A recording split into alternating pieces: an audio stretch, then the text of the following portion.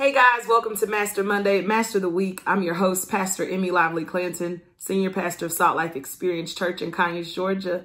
Welcome back, guys. If this is your first time visiting my channel, I'd invite you to go to my website, my personal website at www.emmylively.com to learn more about me. I'm a wife, I'm a mom, I'm a senior pastor and a church planter. I also have books on there. My new book, Lord, Teach Me How to Pray, was not that new, but it's new maybe to you. And you can purchase that book as well on my website, okay? Other e-courses I have, and also my bios on there as well. So guys, if you also want to learn more about our visit us at www.saltlifeexperience.com. All right, I want to ask you to help. Let's grow this channel to 375 for the month of October. I need your help. So first thing I need you to do is like this video, subscribe to this channel, and make sure that you share this video with a few people, okay? But let's hop on into what you want to be able to focus on this week. That's what Master Mondays are all about. What do you need to do? What do you need to know so that you can dominate in your week and the week doesn't dominate you? Anybody ever been there?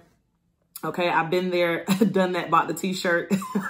Okay, sometimes you are in a place in your life where you feel like life is just on top of you and you're trying to crawl out from under it. But how many of you know that as believers, we're called to be overcomers. We're called to be more than conquerors through Christ Jesus. And so God wants us to be walking on our week, not the week walking all over us. Okay, and so that's a huge part of what Master Mondays are all about. Mastering the Monday so that you can master the week. All right. I want to talk to you really just from my heart briefly is about getting back to the basics. You know, as time goes on and we're nearing the end of the Gregorian calendar.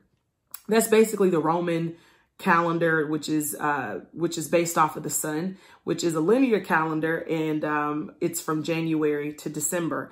And so right now we're in the month of October. We're in the last quarter on the Gregorian calendar. So we're getting ready to go out of that year in that sense. However, according to the Hebraic calendar, which is God's calendar, it's based off of the lunar, which is the moon, the lunar system, which is a circular calendar that deals with seasons. And so technically Rosh Hashanah, which means the Jewish New Year, the Hebraic New Year, just commenced on September 18th or the 20th or so. And so we're already technically on the Hebrew calendar. We're already in the new year. So maybe you've been feeling a jolt. Maybe you've been feeling something feel different. You can't quite put your finger on it, but that's probably what it is. You're in a new year on God's calendar, okay? But listen, whether you're whether you're paying attention or participating in the Hebraic New Year, which has already started, or you're waiting for the Gregorian calendar's New Year, which is in January, that's about to start, either way, the same word applies. It's time for us to do a reset. Going back to the basics, go back this week and just with the Holy Spirit, go over your habits and look at where you need to do some maintenance, where you need to press the reset button, and what you need to just maintain. Because many times as we're going throughout time, you know, sometimes we're doing good, we're going good. And other times we look up and it's like, wow, I've made a lot of progress, but there's some other areas that have begun to lag behind, and that is normal. So what you got to do is be able to do those internal checks and external checks and look and say, hey, what's going on here? Let me do some inspections. So let this week be a week of inspection where you go back with the Holy Spirit and you allow him to show you areas that you need to do a reset in, areas that you need to do maintenance in, and areas that you just need to continue doing great things in. So I want you to look at a couple of key areas right now. Okay. I want you to go back and I want you to examine your prayer life this week. I want you to really look at how consistent have you been in your prayer life? Are you drifting away from that time that you used to set for your devotion daily? It was like a hardcore thing. It's gonna happen at, you know, whatever the time was. You were like, it's gonna happen. This is my time. I'm gonna get my word. I'm gonna get my soft music, and I'm gonna close up in my room or wherever it is with the Lord and spend time. And do you remember how you felt during that time? Do you remember how much stronger you felt? How much clarity you had? How much clearer you were? Do you remember how much more in tune with the Lord you felt? And even with other people, you felt more in tune. So listen, if you have been going, and you've been noticing, you know, distraction, you've been noticing I haven't been as consistent in my prayer life as I should be, then that is an area that you just need to go with the Holy Spirit, and you need to make a decision to get back on it, to reset in the area of your prayer life, and it happens. Don't allow the spirit of condemnation to beat you upside the head. God is not condemning you, but he will convict you and remind you like, hey, come on. Because the truth is, guys, is that if the enemy can get us out of prayer, he's won. Because our words are so powerful. Our prayer time is so powerful. It literally creates fire all around us, fire around whatever it is we're praying for. It could be a place, it could be a person, it could be a situation or a community. When we pray, things have to shift. And so one of the enemy's devices is to get us out of prayer by distractions, distracting us by time, things taking our time, distracting us by our jobs, distracting us by our kids, distracting us by, demands in our world, to where we feel like, God, you can wait, or God, you're going to have to wait until I finish this. But the big trick about it is that without spending time with him, you're going to be going around in circles, which is actually, it's a shameless plug. Years ago, I made a song called Circles. And it was really about God. It turned into an R&B song, but it was basically saying, Lord, it's like, I'm going in circles. I'm going in circles without you. And that is what our lives are like without prayer. We're literally going in circles, going through the motions. Nothing's really working. We're working in vain because we have not consulted with the God of the universe first. And we haven't been filling up our spirit, filling up our souls with the love of Jesus Christ. So it's really important that you don't fall for the bait. You don't fall for the enemy's devices of trying to distract you. Okay. And that's a word for me as well. So this week you want to examine, first of all, your prayer life. Second area you want to examine is, a lot of us are saying, hey, well, I don't know how much time I have. Time is always a commodity that we're always running for, right? Well, I want you this week to examine also, your waking up schedule.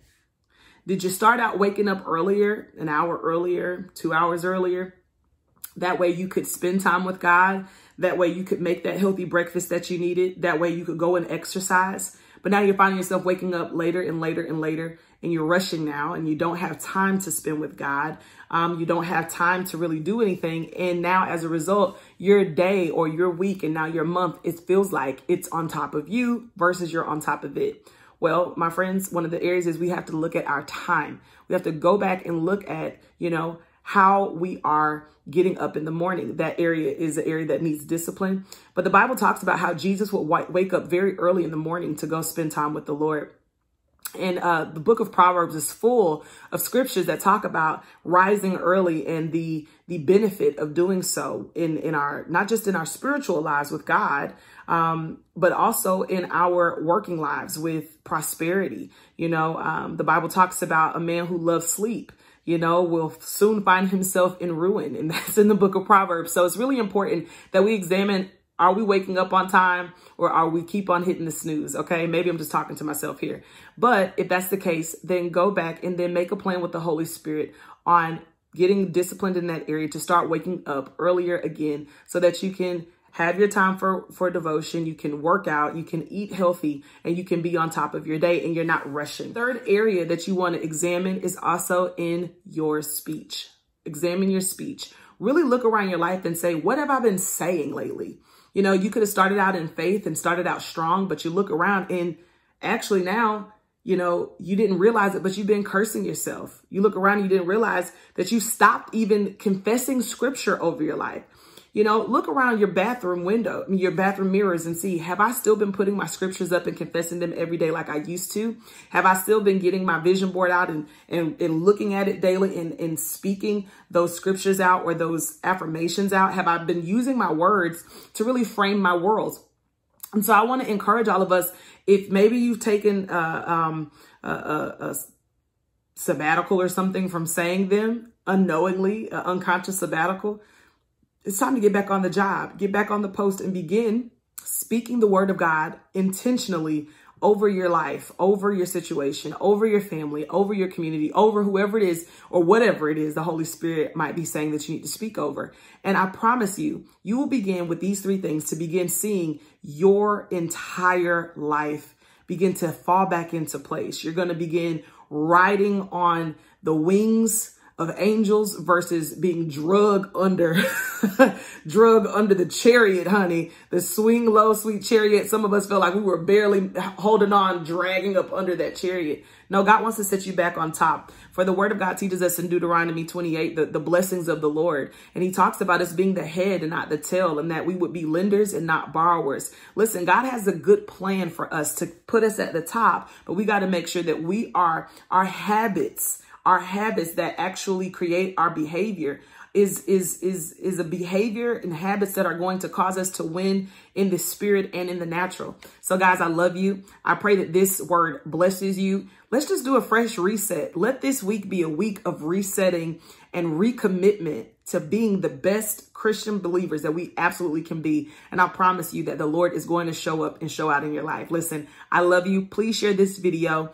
Please like it. Subscribe to this channel. I love you. I'll see you guys next time. Okay. Good night.